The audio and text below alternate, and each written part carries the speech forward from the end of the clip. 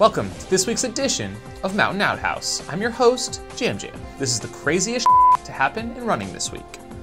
This week's stories include winners of the Ultra Bromance of the Year award, cheaters at the Honolulu Marathon, and the Beer Mile World Championships. Let's waste no time with our first story this week, which is the announcement of who won the inaugural Ultra Bromance of the Year award. We had some worthy nominations, but only the most deserving bros could take home this award. We didn't know quite what to expect when voting commenced, but honestly, I thought the hard rock handholding by Jason and Killian would have run away with this one. We had over 500 votes cast in this decision and want to thank all of you for your participation. So without further ado, here are your top 3 vote getters. With 16.6% of the vote is Killian Jornet and Jason Schlarb with their hard rock handhold. In second place, with 18.6% of the vote, YouTubers Ethan Newberry and Sage Canaday. And in first place, with 30.5% of the vote, and your 2016 UBOTY winners, Jared Campbell and Gary Robbins for their Barkley Bromance. I think we underestimated the Barkley effect. We'll be sending these trophies off to these guys this week. Congrats.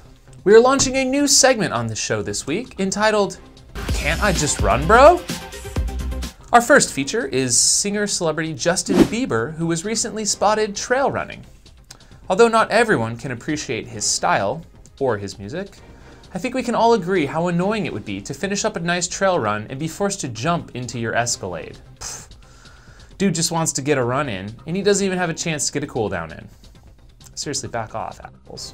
The Beer Mile World Championships took place this weekend in Texas. This highly commercialized event, organized and televised by FlowTrack, featured a quarter-mile road loop in downtown Austin, with several heats, including an open category, and the actual championship races, one for men and one for women. Let's talk women's race first. This event saw a new world record of 6:08 set by newcomer to the sport, Allison Grace Morgan. In only her third Beer Mile event ever, she lowered the world best by 1 second, but was dramatically disqualified after the race when too much beer was left in her bottles. 4 ounces to be exact. In the men's race, world record holder Corey Bellmare came away with the win in 4:49, even carrying his own beer opener with him on each lap, maybe a key to his success. The course looked slick out there as this runner took a tumble. In this week's Ultra fashion, members of one of the Beer Mile relay teams were sporting Walmsley shirt lookalikes. I'm just wondering, where's the crop, guys?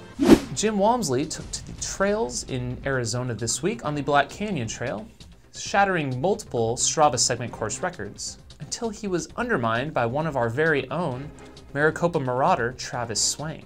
Watch out, Walmsley. There's a new kid on the block.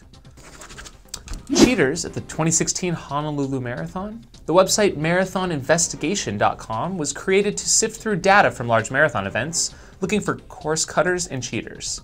They targeted about 13 finishers out of over 22,000 at Honolulu that have suspicious times.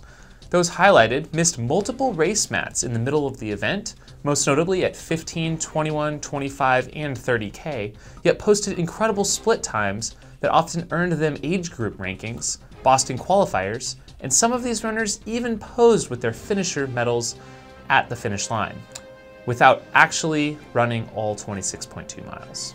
Let's keep these cheaters out of our sport. Thanks to Marathon Investigates for keeping things honest out there. Looking for a job in the outdoor industry? No, we're not hiring, yet anyways, but Timothy and Krista Olsen are looking for a travel and adventure nanny to help them at home and on the road. Looks like a killer gig for the right applicant, with travel plans in 2017 to the Canary Islands, Malibu, Madeira Island, the Dolomites, Telluride, and Reunion Island in the works. Well, I guess I now know Tim's race schedule for 2017. Check out their Craigslist ad for all the deets. Thanks for tuning in, and we'll see you next week. If you have any crazy stories to share, tweet us at Mountain Outpost. Have a shitty week. And a Merry Christmas.